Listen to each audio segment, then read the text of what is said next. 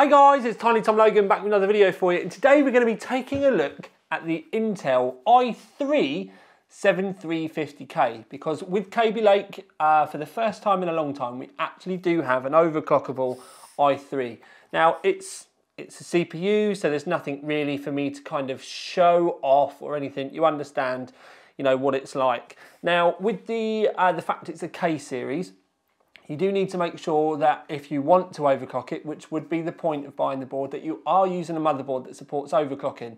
So that will be a Z170, because the older generation boards are supported as long as you've got an updated BIOS, and the Z270. With the older Z170 boards, what you need to do is make sure you're on a relatively recent BIOS before these go in, or before this one goes in, just to make sure that you will get the compatibility and it will work. Otherwise, you then need to use a Skylake CPU, and it gets complicated. But you can use BIOS flashback if you've got one of those new boards. Now, we use the Z270A. Now, we use this because it was the same board that we used to test the 7700K and the 7600K, so it does make things fair. The only thing that we did change on it is we were on a slightly newer BIOS, being the 0701 BIOS, which is available on the Asus website. It's a public BIOS, so it does mean that the results that we've got getting, you'll be able to directly compare with. With all of the brands at this present moment in time, I would keep an eye on your BIOS revisions, because it is bringing about changes with better memory compatibility, better memory speeds is something that I'm seeing happen across the board with all brands as well. And some of them are starting to get, amazingly, the CPU temperatures are starting to come down a little bit as well. So, i3, what's it like? Well, £180 is a big price, 179.99 at overclockers for an i3. It's got no turbo, but it does sit natively at 4.2 gigahertz. Straight out of the box, click box, you know, bish bosh bash, run, lovely jubbly. We tested it with the same CPU cooler that we tested the other boards, the other CPUs with as well, which is H110i GT. Now, we use a big cooler because then when we overclock it, we've got overheads. It's a test system. We don't build a rig for each review, despite what some people may think.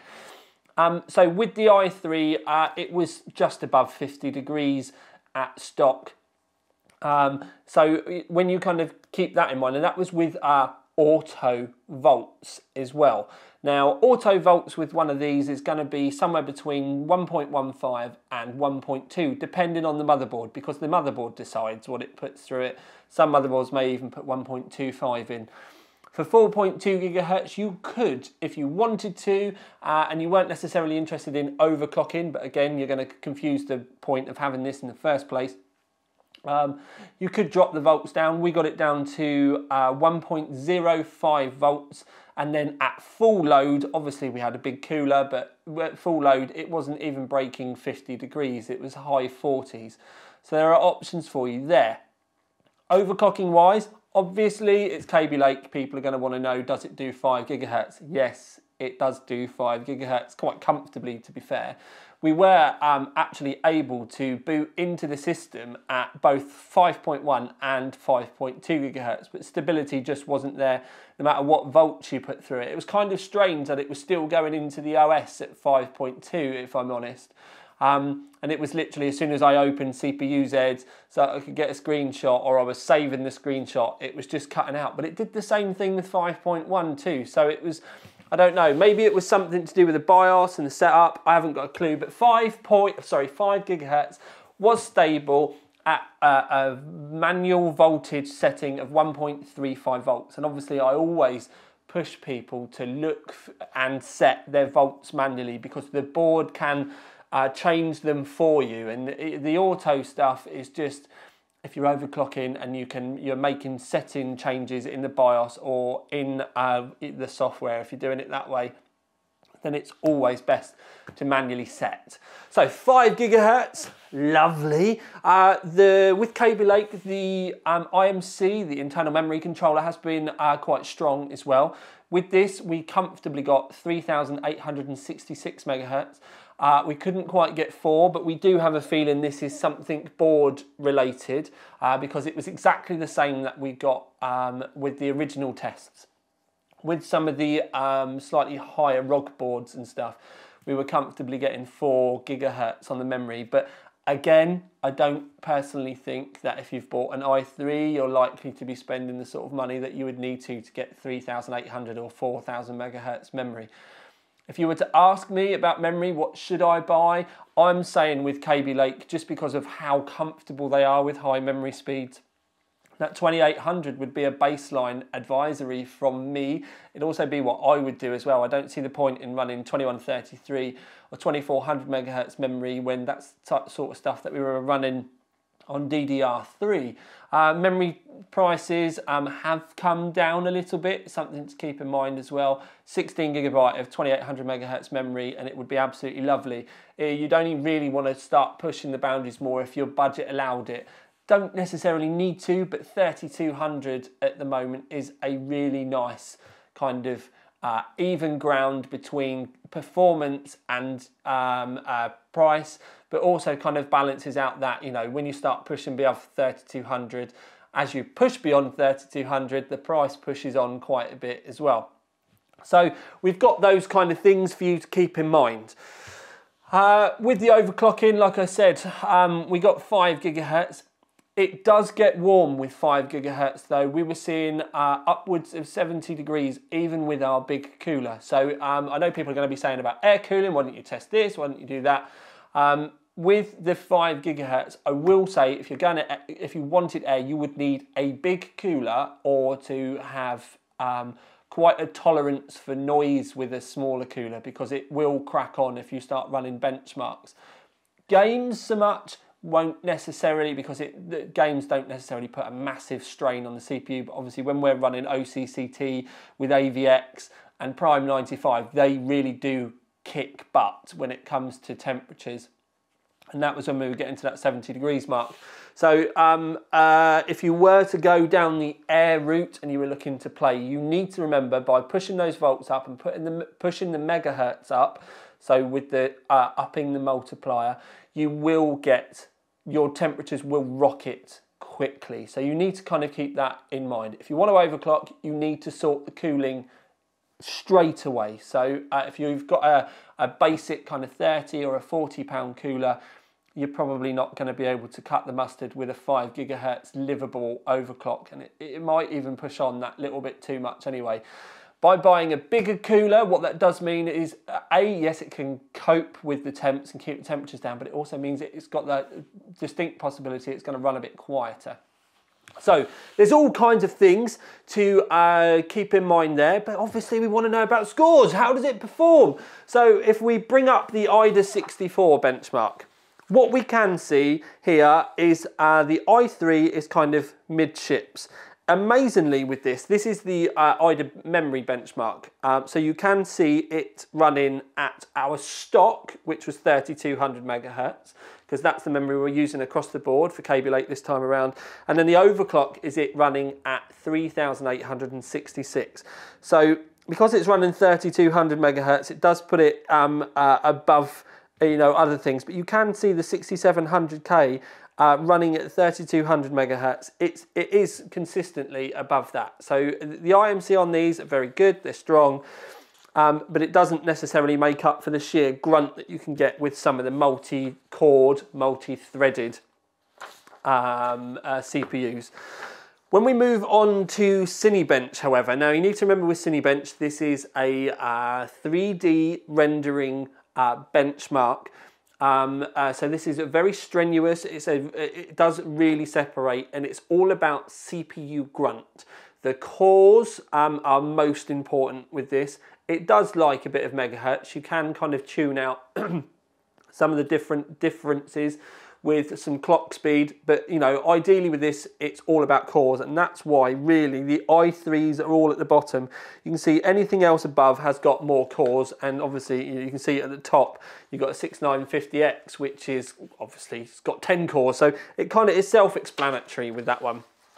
X265, this is a new benchmark for us because we're still having troubles getting the X264 benchmark running on the Windows 10 platform. There is a guide for it, but we've tried it on multiple rigs and we just can't seem to get it running.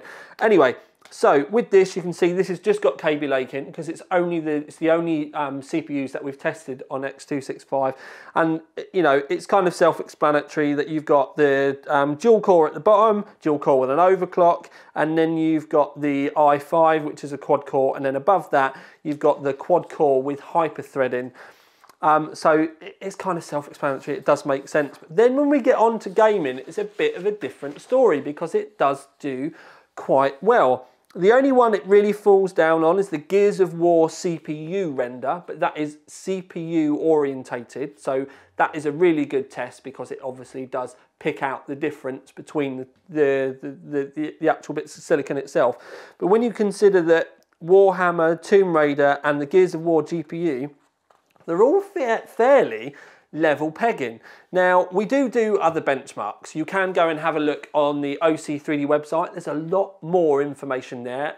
We do many tests and different resolutions and all kinds of stuff. So you can go and have a look there if this is something you are really considering as a purchase and you want to spend extra time doing a little bit more research. So there is more information there. You can go and have a look. We just kind of skim across the top with the videos. So, if we were to go into a conclusion, my thoughts on the i3 would be it is quite expensive. £180 is a lot of money for a dual-core CPU with hyper-threading. I forgot I hadn't mentioned it's got hyper-threading. It's not just 2 cores, it's 2 cores with hyper-threading, so basically your system sees it almost like a quad-core. So it can do 2 instructions per core, basically. So it's a lot of money, it's 180 quid.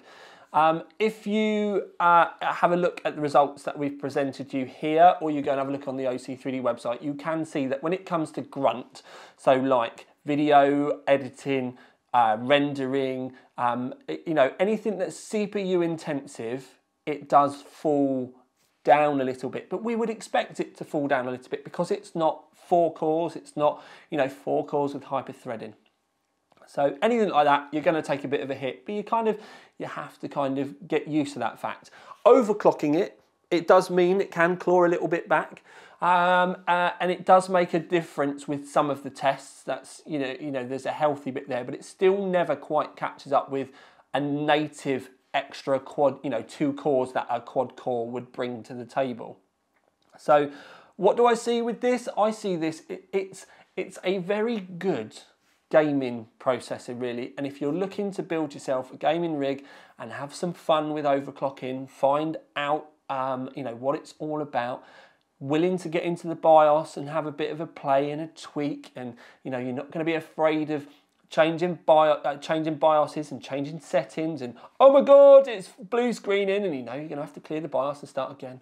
So if you're looking to start your overclocking journey and maybe take the next step into getting your PC Master Race degree, then it's a very good place to go. But if you're that person that moves on from gaming and is quite often, transcoding videos, maybe you're taking them from your DVDs, because obviously everyone buys DVDs or Blu-rays and then converts them to digital, or you do a lot of video editing and you need that extra grunt, then it may be better for you guys to think about getting one of the i5s that might be 20 or 30 pounds more, but it will give you those native cores. With those processors though, you do need to keep in mind that you won't have any overclocking available to you no matter what boards you use them on. But if you were to spend, for argument's sake, if you're not going to be overclocking at all, with the i5s, if you were to buy one of them, you could maybe make the money up by buying one of the cheaper boards, because you don't have to buy the Z270 boards. You could get one of the ones that don't have overclocking available, like the B150, for example. So you could save yourself some money in that respect and end up with something that, when it does come down to the programs that you're going to be using, it may be more beneficial to you. So it does get to the point where it's kind of on the teeter-topper, or however seesaw, let's call it that, where it really depends which way you want to go, and what you need depends on which way you want to swing with it. Obviously the overclocking's nice, that's cool, but obviously if you do overclock, you're going to need to make sure that you manually set those volts and you get decent cooling as well. Decent cooling is going to be critical. And if you do, for argument's sake, you decide that this one's not for you and you get the i5 above it that's not got overclocking, do the manual volts on that as well, because you'll be able to bring your temperatures down. I know I need to make a guide on that, but I've got some other boards that I need to get reviewed from all of the brands actually before I move on to my guide segment. But I have got some plans to be able to help you guys through all that. So the i3, it's a mixed bag. It's pretty good for gaming. It keeps up with most things, even with the 7600K and the 7700K. But because it's obviously got 2 cores less and the hyper-threading doesn't necessarily keep it up with the fully fledged quad core, with the heavy CPU processing task, it can fall down a little bit in the charts. So it depends what you're going to go for. If it was, we were thinking about an award, we'd say Gamer's Choice, because you can obviously save yourself a few quid. You can have some fun with it as well, and it's not going to make a massive difference to the bulk of games. There are some games out there that will kind of take a little bit of a performance hit because of the lack of core speed and the lack of cores, or rather the lack of cores more than the core speed, because you can obviously get it to 5. But you know, with the bulk of the games that are out there, the ones that we've showed you as a highlight are going to kind of replicate those kind of differences. So please let me know what you think. It's obviously a brave choice for Intel to bring an overclocked i3 to the market. I think they kind of shot themselves in the foot not doing these in the past, to be fair. And what do you think about the relatively high price of the fact that this one is a K series overclock? I mean, £180. Even I think it should have been around the 150 mark, because you can pick up, like the previous generation i3s were around the kind of 110 to 130 mark. So, but obviously we do get 4.2 gigahertz on this. The ones previous, I think it was the 6320 was, I think that was around 130, 135, and that was 3.9 gigahertz. So there's lots of kind of ways around it. But if you were looking for something that you could have a bit of a play with, it's definitely got its place. But because of the price, it does get to kind of a bit of a blurry, do you go with the i5, even though you're losing the overclocking? So that's just going to be something that you guys are going to have to decide. But if you do make a decision, or you have got some opinions, I would love to hear your thoughts below in the comments. Also, you can go to the Overclock 3D forum thread, where we will be discussing all of this stuff with the other forum members. So if you're a chatty guy and you want someone to come and have a bit of chat with like-minded people, come in, join us and discuss with us. We're not scary. Well, most of them aren't scary. Anyway, this has been Tiny Tom Logan with his i3 7350K review. Yeah, out. Ding!